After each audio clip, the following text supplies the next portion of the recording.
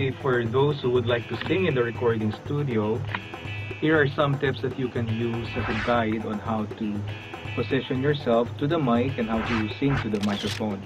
Today we have Dian. Dian, when you approach the microphone, you try to stay at least 6 inches away, and you should be facing the mic.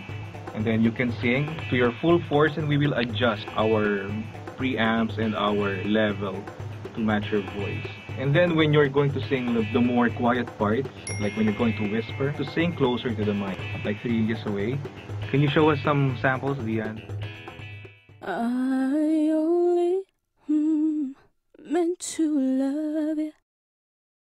Didn't you know it, baby? Didn't you know it? So in those kinds of songs, or parts of the songs where it's very quiet, the whispering part, the guttural sounds from the throat and the breath will be picked up by the microphone and amplified. And then when you're going to sing the louder parts, you know, you can be 6 inches away, or you can actually stay a bit further, like maybe 90 inches away or a feet away. Yeah, yeah, yeah.